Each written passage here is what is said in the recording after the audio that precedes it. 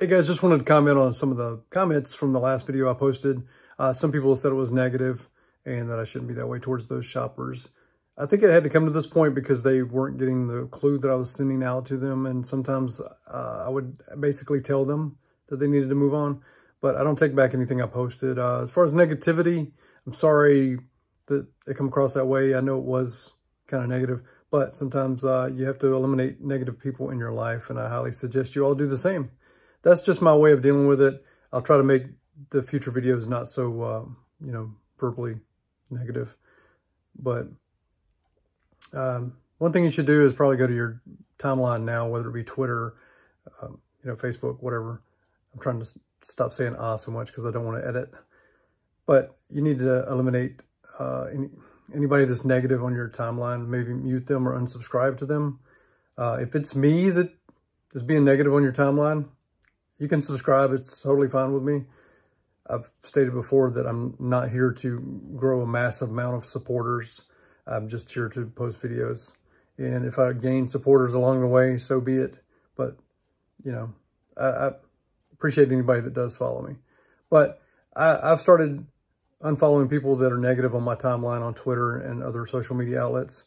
The algorithm is not really an algorithm.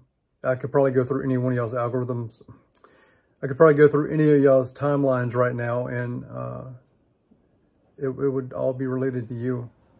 There's nothing else more than you as the algorithm. So anytime you think social media is trying to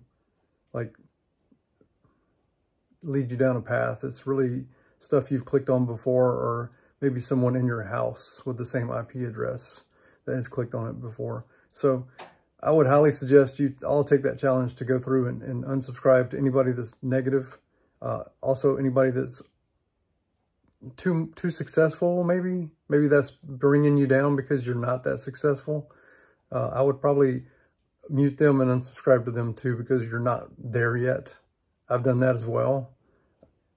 I would highly suggest before you go to bed, and I've heard this on other podcasts, type in something positive, type in positivity in the timeline and click on a few things. Subscribe to some new people that are positive. And I promise you, when you wake up in the morning, you'll be started out to a better day. If you can't wake up in the morning and say that you're 90% happy, you probably need to evaluate your surroundings. That's just my opinion. I'm probably 90% happy, 5% angry, and maybe 5% indifferent when I wake up each morning. And a lot of that stems on who's in my, home, which is my wife. My wife is super positive all the time. Sometimes it seems like she's too positive, but I need that in my life, and I appreciate her.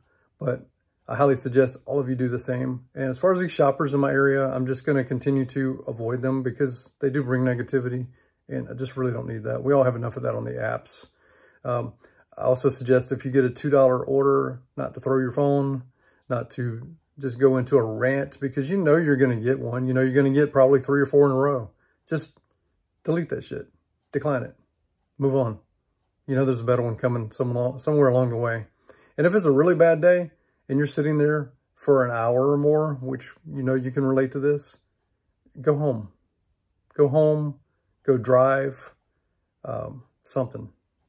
I drive sometimes through my town just to probably try to trigger an order somewhere, because that is based on algorithms a lot of times, because they're wanting to know where you're at, how far you are from the restaurant, and the closest you are to that customer. Sometimes I'll be in the neighborhood and get a ping for an order, and I have to go to the Publix, which is maybe 6 miles away, and it's wanting me to come to that house because I'm basically in front of their house right now, which makes no sense.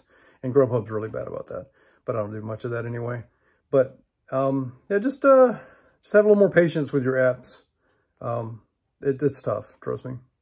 This past 2 or 3 weeks have been kind of tough, but it'll turn around. I think it's tax season is the problem. But anyway, just wanted to address that. I hope you guys have a good one.